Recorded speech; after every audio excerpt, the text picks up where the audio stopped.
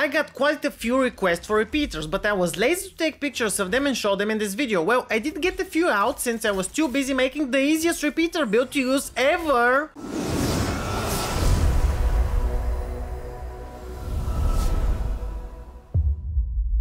Hey everyone, your friendly, fast-talking, hard to understand and always giving at least one fuck per video Shadow Strider is here with another Dauntless build. Excuse me, Mr. Shadow Strider, but weren't we going to become more family-friendly and speak slowly?